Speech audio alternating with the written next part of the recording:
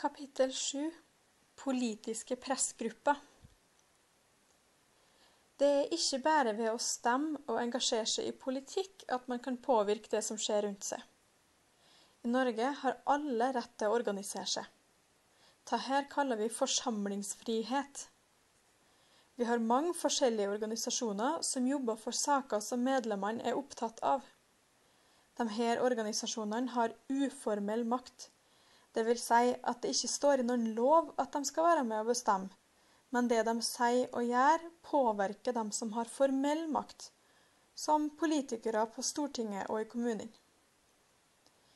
I Norge er kjempemange med i forskjellige organisasjoner. I gjennomsnitt er vi alle sammen medlem i 4 organisasjoner hver.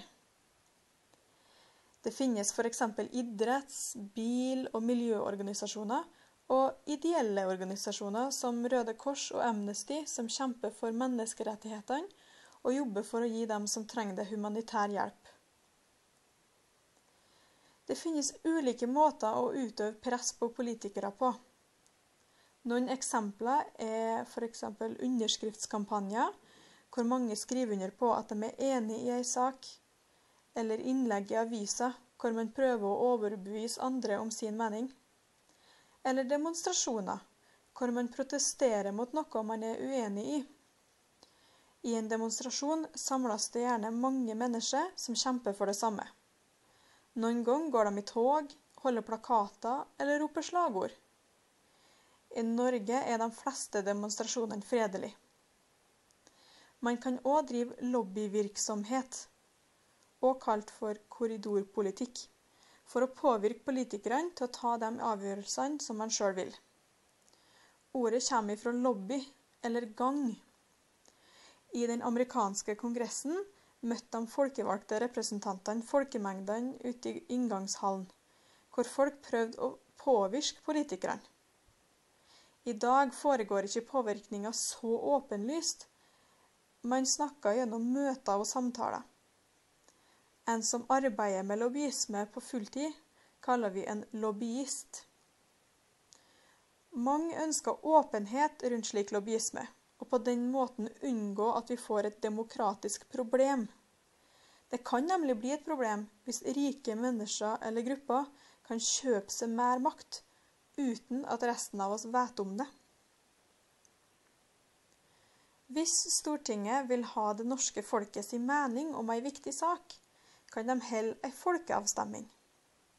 Folk stemmer da mest også ved et annet valg, men da stemmer de over en bestemt sak. I Norge har vi hatt 6 forskjellige folkeavstemninger, for eksempel om EU-medlemskap, eller EF som det het tilbake i tida. Avstemninger kan være avgjørende eller rådgivende, altså at folket forteller Stortinget hva de synes at de bør gjøre, men at stortingsrepresentantene kan velge å gjøre det motsatte hvis de vil det. En annen måte å påvirke på er gjennom sivil ulydighet.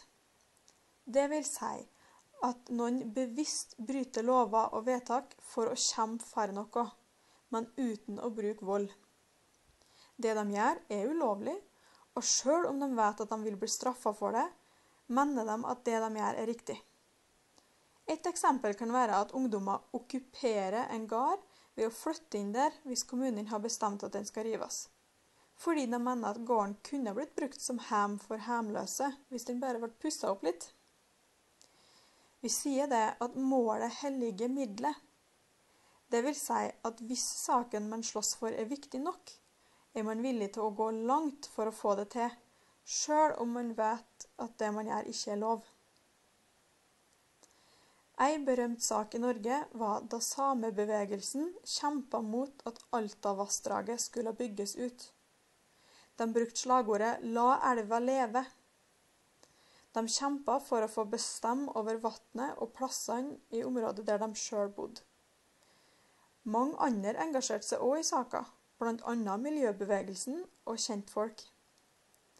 De stilte seg fremme om maskinene som skulle bli brukt til å grave, noen sultestreiker, og 14 samiske kvinner og barn okkuperte til og med kontoret til statsministeren.